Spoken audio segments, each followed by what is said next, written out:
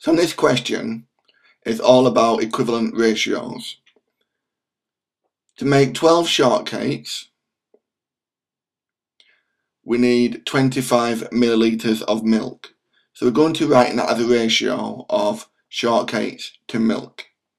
And then we'll use equivalent ratios to find out how many shortcakes for 25 millilitres. So first of all, we'll work out for 20, which is just double both sides. So 20 millilitres will make 24 shortcakes.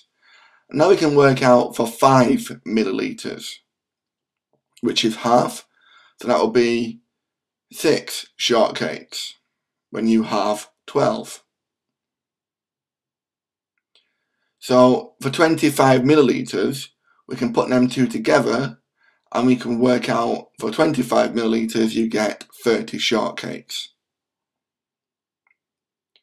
Now in part B, we've been given different amounts of each ingredient, so we'll write it as a ratio of sugar to butter to flour to milk. Using our original recipe for 12 people, you've got 50 grams of sugar, 200 grams of butter and flour, and 10 millilitres of milk. So we're going to work out for the ingredients we have now been given, which is a 500 to 1000 to 1000 to 500. We've got more of some ingredients than the other. So it's about working out how many we can make in total whilst keeping the ratio balanced.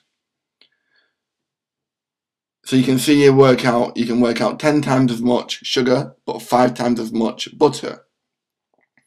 So the most you can make in total, keeping equivalent ratios, is 5 times as much. And 5 times as much of 12 is 60. So you can work out you can make 60 shortcakes in total.